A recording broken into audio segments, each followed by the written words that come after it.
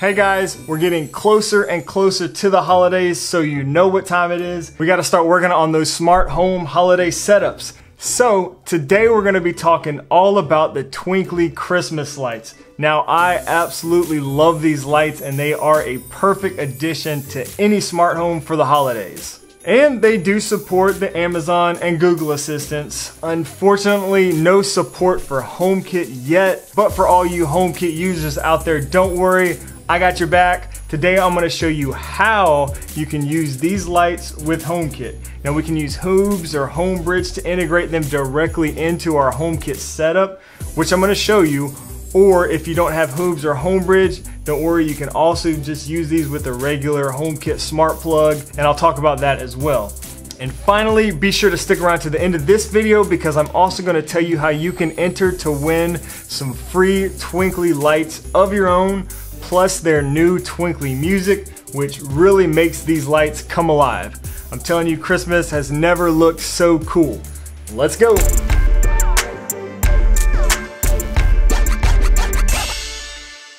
Yo, what's up guys? Thanks so much for joining me today. If this is your first time here, welcome. My name is Shane and on this channel I am building an easy smart home using the HomeKit platform with new videos released every Sunday right here. Now today's video is sponsored by Twinkly. I want to thank Twinkly for sponsoring this video as well as the giveaway we're going to talk about in a few minutes. If you're not familiar with these lights, basically they are smart Christmas lights that connect to your Wi-Fi, allowing you to change colors, effects, and all kinds of cool stuff with their app.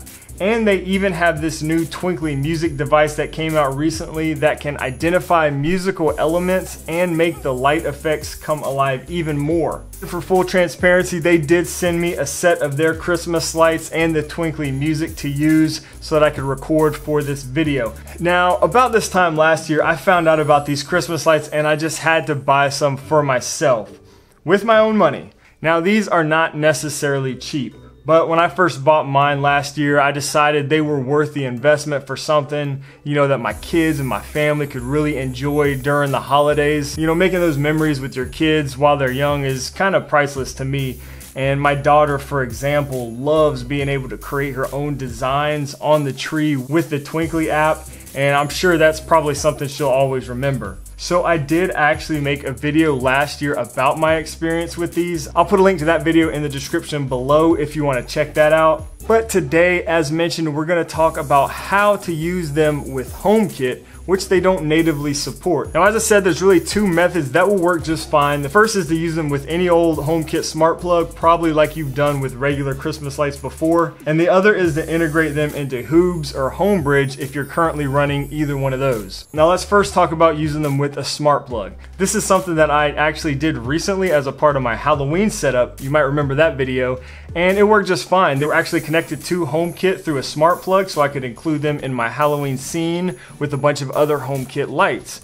When that smart plug cuts off, it's essentially the same as unplugging the Twinkly lights, and when you cut it back on, they will default to the last color and effect that was used. I found that I typically have one set of colors and effects that I like to keep my lights on the majority of the time, you know, whether it's for my Christmas tree or my Halloween decorations. So this method really does work just fine as far as like including it in my HomeKit scenes and automations. And then once they're actually on, if I ever want to change the effects or mess around with them, you know, the color, anything like that, I can just open up the Twinkly app and do that there. Now, if you have HomeBridge or Hoobs currently running, there is a plugin that will allow you to expose these lights to HomeKit, and I'm going to show you how to do that. All right, so I'm going to use Hoobs. Let's open up our dashboard, go to the Plugins tab, and let's search for Twinkly. And here we go. This is the one. We'll click Install.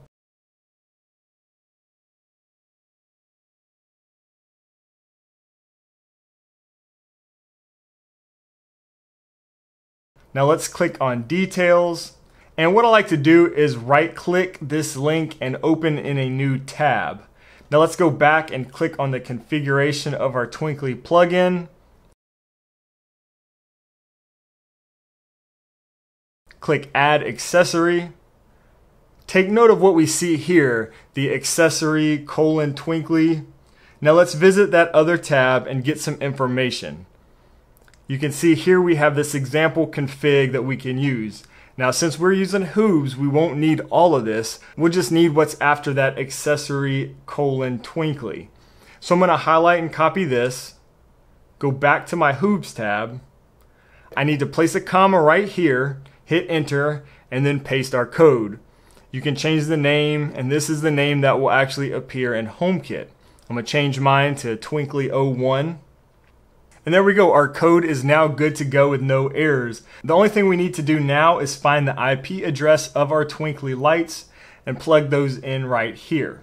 Now, something important that I do want to mention, if you're using this method, you may need to go into your router's settings and assign a static IP address to your Twinkly lights. What happens is that IP address for your lights can change, and when this happens, the plugin can actually mess up Hoobs, and none of your accessories will show up. This actually happened to me before with this plugin, and I've seen it with other plugins before that required an IP address for a device like this. So I found that going in there and just setting a static IP address for that accessory solves the problem, and everything works fine. So with that said, you can get your IP address by going through your router, if you change it or whatever like we just talked about, or you can also get the IP address right from the Twinkly app. Just go into the settings of any of your lights and you'll see the IP address right there.